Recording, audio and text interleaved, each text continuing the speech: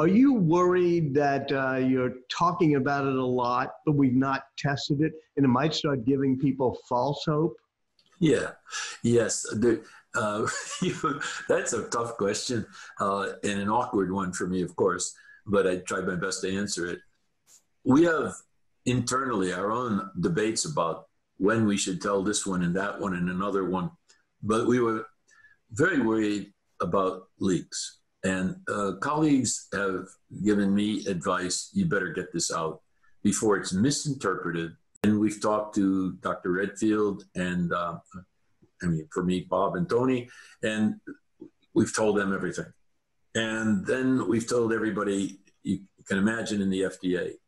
So now it's not exactly, and we needed to spark the interest and to get the approval. So it's all over. Now I've talked to yesterday, the dean of our medical school, the president of the university. Do you think this is not out there by now? I think people are discussing it already. So we felt we should be getting it out in an intelligent way, because we can't just spring it out in a week or two and here it is, right? We need the support of people. We need the understanding of people.